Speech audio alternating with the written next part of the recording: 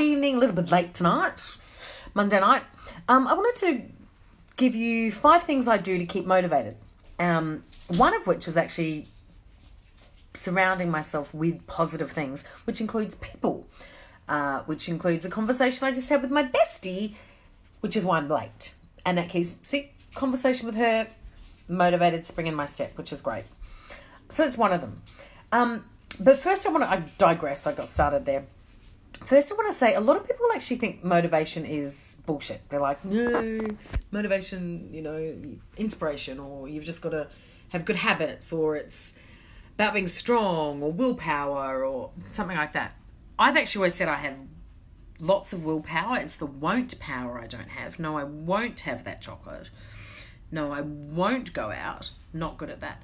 Anyway, I do believe in motivation. I actually think it's a really strong thing. I do believe, however, that we need internal motivation rather than external motivation. So we need to be able to motivate ourselves rather than having someone else motivate us, which doesn't mean we can't have motivational speakers or books or content to help us.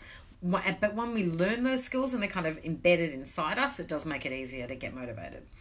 So how can you do it? Well, be kind to yourself, number one, because you can't be motivated all the time. You can't be switched on all the time. You can't be go all the time, because you just fall over in a heap. So be kind to yourself. Sleep, food, gratitude, positivity, exercise, sex. Why is it when I say sex I get a little bit distracted?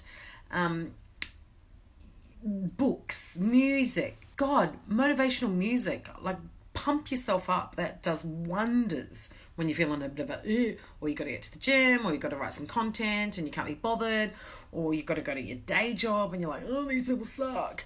Have amazing music or a podcast in the car or on your AirPods as you're getting there to motivate you. That motivation will come from inside, but you might need that external trigger to help with the motivation. Another thing, as I said before, surround yourself with things and people that motivate you. Stay away from the Debbie Downers. I'm not going to tell you to cut out all the Debbie Downers. Yeah, a little distracted, Sarah. Boom, boom. Now I'm distracted. So you can't get rid of people out of your life.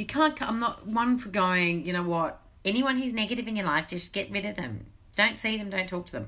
You can't do that, because, some of them are your relatives. Some of them are your mothers. Some of them are your workmates. You can't actually axe them all, but you need to put up a bit of a filter with dealing with them and have more positivity to help balance out.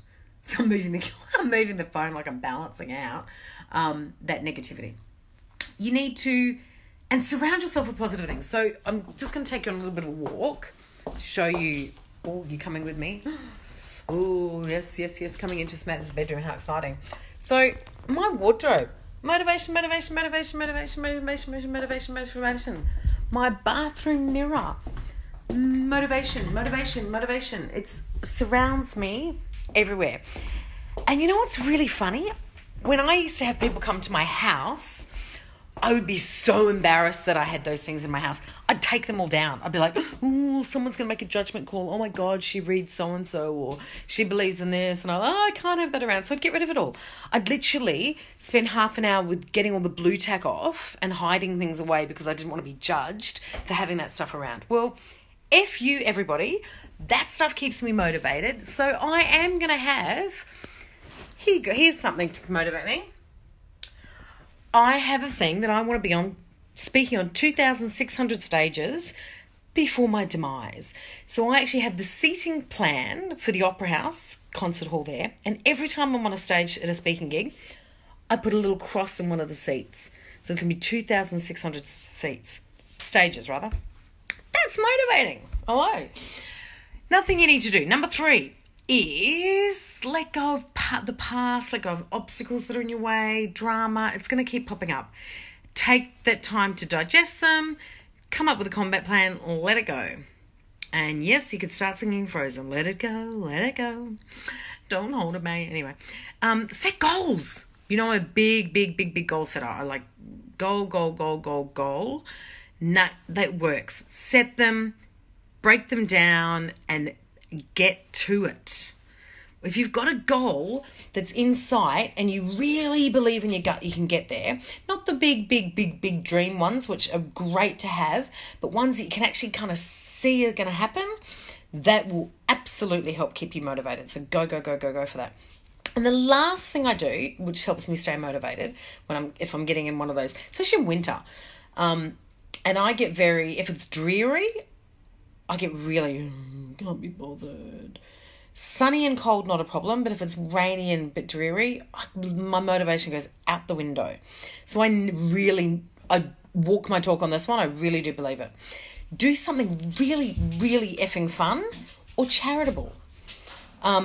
So dance, go to a party, go to a movie. If your idea of fun is a burlesque class, do it. If your idea of fun is cooking an incredible cake, do that. Or do something charitable. Have a huck out at home, get rid of stuff, give it to charity. If you've got the financial ability to do it, give some money to charity. Go spend a day working in a soup kitchen. Anything like that will help motivate you. So they're my 5 things. Be kind to yourself, surround yourself with positivity, let go of the shit, set goals and action them. Don't just set them and let them go into the ether, and do something fun or charitable. That's it, my 5 tips to stay motivated. And right now, I'm so motivated to eat my soup, my cauliflower and blue cheese soup. So have a great night, everybody, and thank you for watching.